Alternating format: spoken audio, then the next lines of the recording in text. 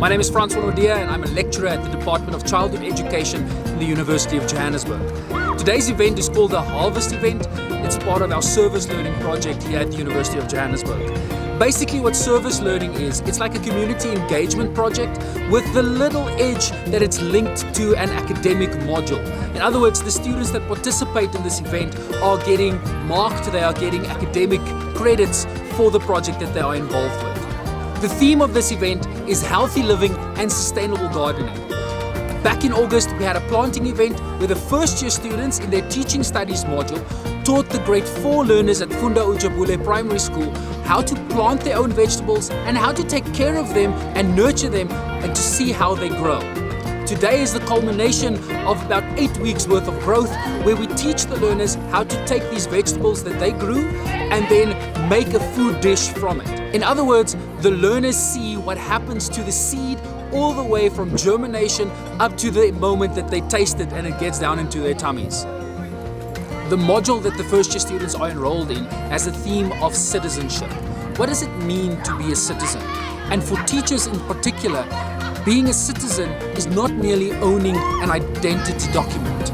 It's all about being active in your community and transferring the knowledge and the skills that you have to following generations or to communities where there is a need. We know that in the 21st century, many environmental challenges lie ahead, one of them being food security.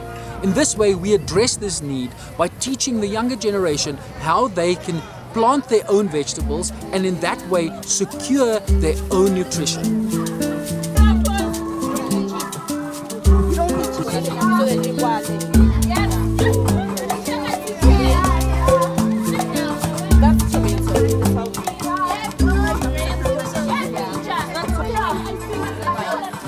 I am Loko Mekhotato, studying bachelor's in education at the University of Johannesburg, and then here today we are doing a service learning project with the learners from Funda Ujabule, where we teach them about how to sustain their health.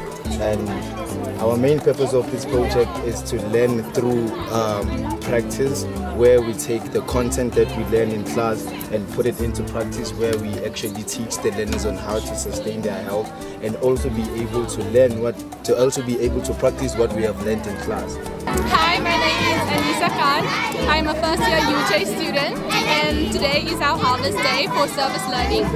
We were teaching the kids how to harvest plants that they had planted on planting day, and we taught them fun exercises to do to stay healthy. We also taught them about recycling and food security, which was the main themes of our service learning project. Hello, I'm Hope. We're here and we're promoting a healthy living, as we made our activities from recycled things so that we can show them that healthy living is not about having money and being fancy, but with the least that you can do, you can make something out of it. I'm Kiara and I'm part of Group 5. Our theme for this event was food security. Not just food security, but food sustainability and all of those things.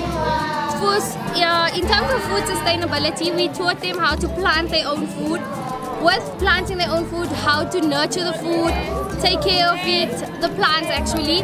And then once the plants have grown to their full capacity, we then harvested them and then we made a meal out of them.